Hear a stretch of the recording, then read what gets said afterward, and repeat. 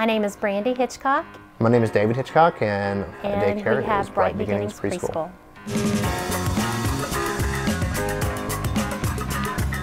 10 years ago, my son was 2 years old. It was hard to find good care for our own child. So I quit my job and became a registered child care provider. I went back to school about 5 years ago and earned my early childhood education degree. It made sense for me to join her. Number one, to expand our business, and then number two was to be home more for family.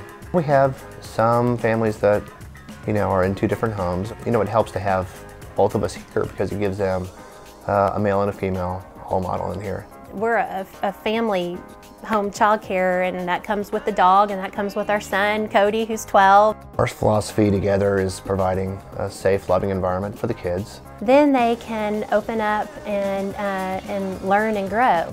Our child care room is set up in learning centers, and so they have a lot of time to choose an activity and play where they would like. We have Miss Anita, who comes to teach Spanish. She's here every Friday for an hour, and this is our 3rd year. We do sign language, and we incorporate that during circle time when we're doing our letter time, or a lot of the younger kids who are not talking right now, they can sign more or please and thank you. It's fun to see the kids learn and go home with a smile, because I would want that for my child. If you had asked me 15 years ago where I would be today, I probably wouldn't say a child care provider, but it's been quite a journey, and we would not have chosen any better path.